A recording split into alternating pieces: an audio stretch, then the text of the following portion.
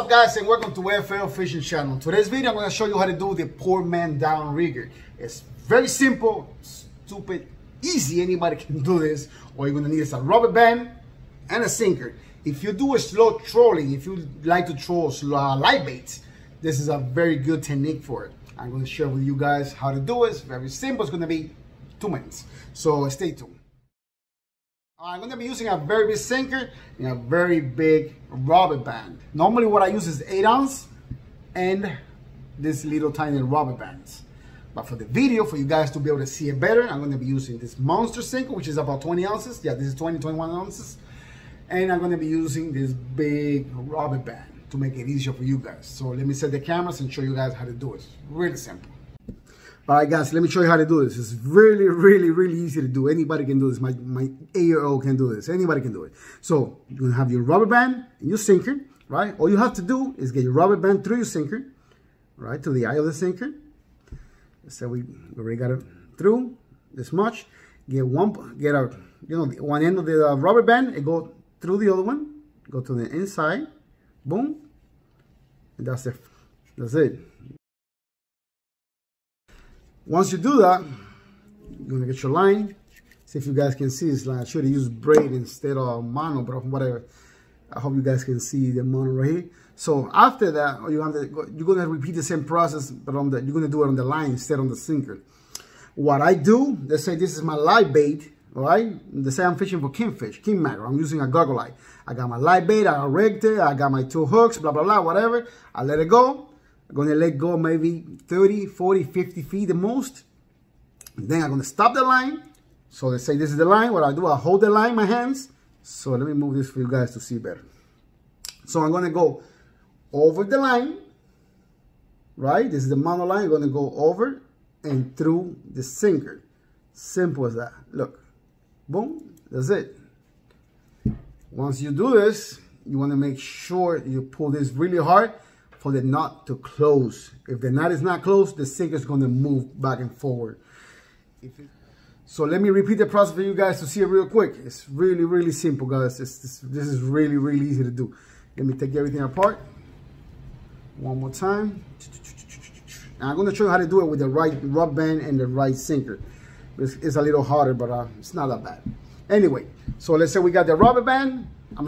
We got the rubber band, we got the sinker. So all you have to do, go through the eye of the sinker with the rubber band, boom, boom. What about in the middle? Get one corner inside the rubber band, close it, that's it. All right, done.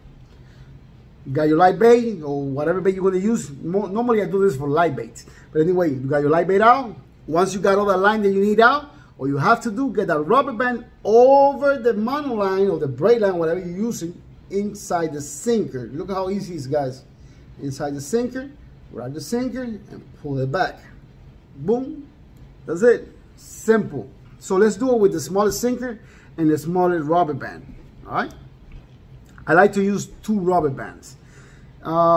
One might get the job done, but you will lose a lot of sinkers. So these guys are expensive, so I don't want to be losing a lot of sinkers.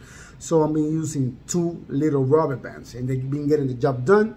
And even with those big runs from the kingfish, I'm not losing the sinkers. So let's get 2 rubber bands. This is not that easy, but it's not that hard to do neither. You can do it. So grab the 2 rubber bands together, go through the eye of the sinker. Right, just about this. See if you guys can see. Just leave it about in the middle. And this is the tricky part. To get it here is a little hard, but you gotta go through. You gotta make sure you get your fingers inside the rubber band. You see? Once you do that, you will repeat the process. I mean, what we did with the bigger rubber band. It's very simple. What I do, let's see if you guys can see. I'm gonna pinch the rubber band right here. I'm gonna grab it. Pull it out, get my finger out, that's it, done. Here it is. Got my sinker.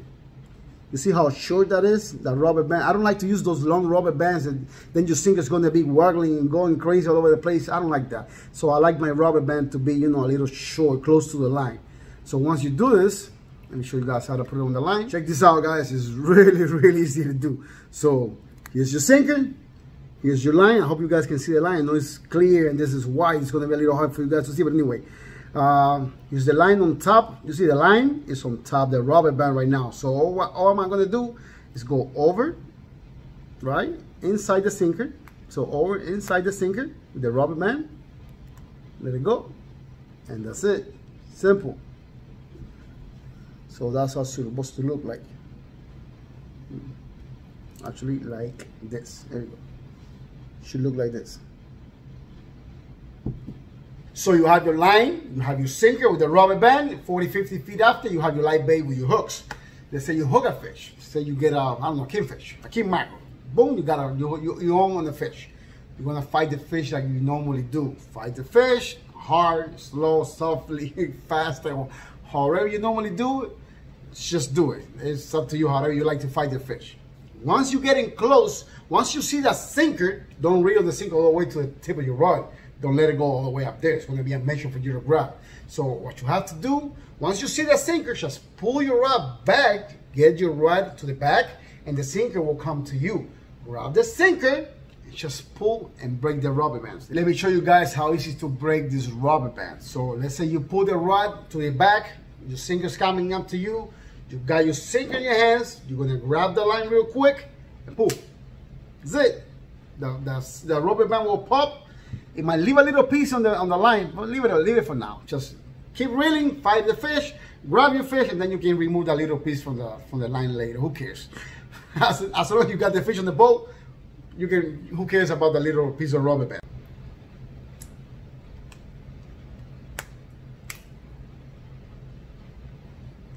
You guys are still here? What for? I'm done. You didn't get it? Do the video again. Watch it again.